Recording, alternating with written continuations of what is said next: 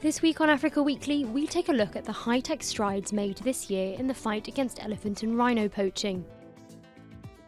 We'll meet the young boys who dream of being star footballers for FC Barcelona as the club opens a training centre in Lagos. And we're off to Madagascar, where 7,000 tonnes of cocoa are produced every year, but underpaid farmers are calling for a sweeter deal. But first, a summary of the stories that made the headlines this week. At least 19 people have died in clashes in the Democratic Republic of Congo as protests erupted over President Joseph Kabila's mandate.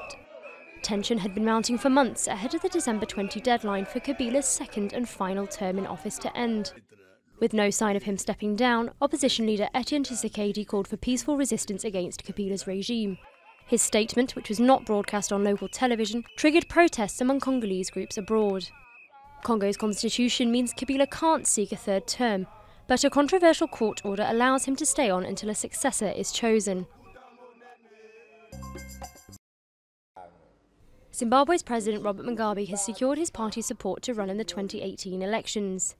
The 92-year-old has run the country for 36 years and once joked he would rule until he reached 100. But his ZANU-PF party has seen infighting sparked by the absence of a clear successor. In his acceptance speech, Mugabe called for unity and discipline. Ivorians have been voting this week in parliamentary elections, which saw President Alassane Ouattara's coalition win an absolute majority. It means that the president now has the parliamentary support he needs to clinch a second term. Voter turnout was low, but elections were praised as peaceful, despite concerns over incidents in the months before the vote. Ethiopia's President Haile Mariam Desalegn has inaugurated a hydroelectric dam that aims to double the country's electricity output. The 243-metre dam is the third biggest in Africa and is expected to produce enough power to cover domestic needs and to sell on to neighbouring countries for profit. But environmentalists and rights groups warn the project will dramatically decrease water levels downstream, affecting thousands of people who make their living in those areas.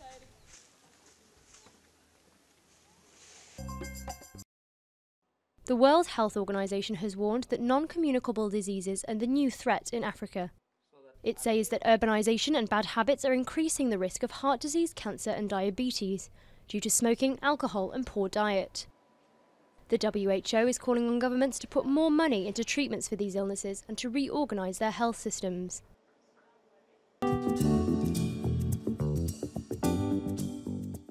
As 2016 draws to an end, Africa's elephants and rhinos are counting the cost of a poaching crisis that has killed tens of thousands of animals. Rangers and park owners are turning to increasingly high-tech methods to try and ward off the poachers. 105 tonnes of ivory up in smoke.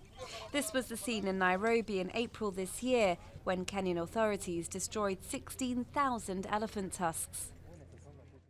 To lose our elephants would be to lose a key part of the heritage that we hold in trust. Quite simply, we will not allow it. We will not be the Africans who stood by as we lost our elephant population. Faced with an upsurge in elephants and rhino poaching, wildlife rangers across Africa are arming up. Canine patrols, high-tech equipment, drones, thermal cameras and automatic weapons. The fight against poaching is more and more like a war, which the continent says it can't win alone. If the world wants to see species such as rhinos and elephants continue to persist in the wild, then the world would also have to help. I think it's unfair just to leave it to African countries and expect African countries to take care of that problem. This is an international issue. According to the International Union for the Conservation of Nature, the African elephant population has dropped by over 100,000 in the last 10 years.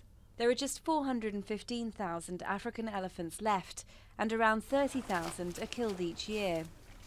Rhinos are even more vulnerable, with their horns sold for more than gold or cocaine due to demand in Asia. Around a quarter of the world's rhino population has been killed in South Africa alone in the last 8 years. We have to keep this issue high on the agendas of governments. We've got to keep public awareness efforts going strong, and ultimately we have to reduce the demand for the product by the consumers who are buying these species. The illegal wildlife trade is worth about $20 billion a year, making it the fourth biggest illicit trade after guns, drugs and human trafficking. But while some African countries prioritise the fight against poaching, others believe there are more important problems like conflict, poverty and hunger.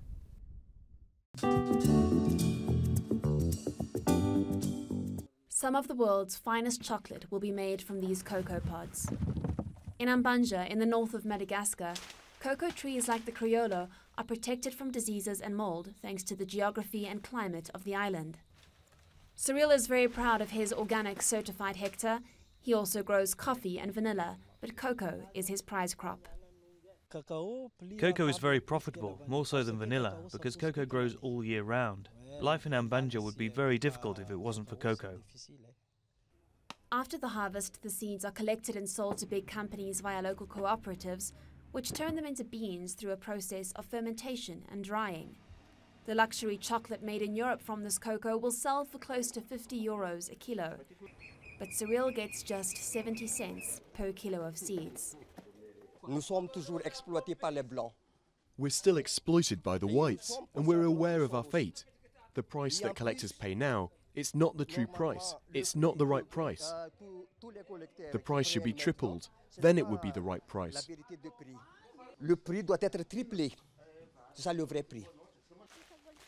Most of the region's inhabitants work in the fine cocoa business, but they don't have the means to start making chocolate themselves.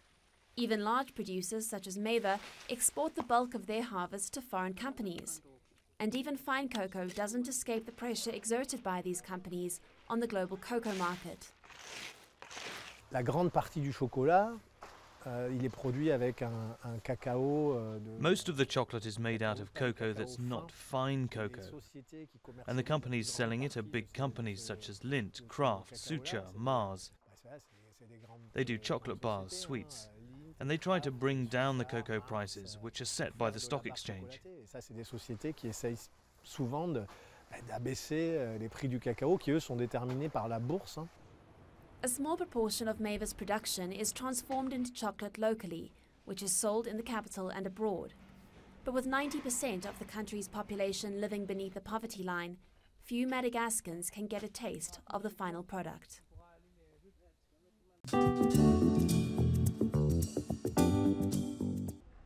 It's the first Barcelona FC training academy in sub-Saharan Africa. These would-be footballers are the first to try out the club's new pitch in Lagos in Nigeria.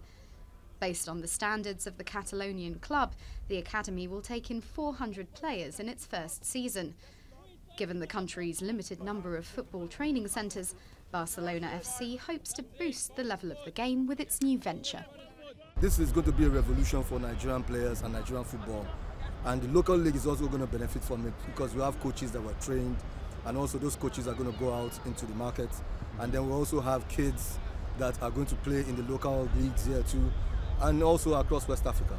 With 20 million people living in Lagos, it could become the training ground of the next Lionel Messi. Benabia, who'll be supervising training, is aiming to change the way the sport's practiced. The way of training, the way of understand the football is very different, but we want to introduce our way of think and our way of training. For young people, the new school brings fresh hope for success. While the Premier League may be more popular than the Spanish counterpart, the trainee footballers are more than happy to welcome the Catalonian club. I support Arsenal, yeah, but everyone has to start from somewhere. You can't get to choose the teams you want to play for at such a young age. So you just have to take what you get. It makes me happy because it makes other footballers know that yes, we have Nigerians have talent and we can do better than some other people over there. But Barcelona isn't the only club with its eye on Nigeria. Paris Saint-Germain has signed several commercial agreements with local brands to promote the club, and perhaps to recruit the footballing stars of the future.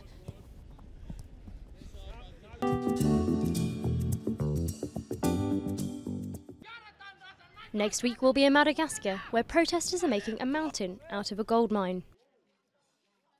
See you next week.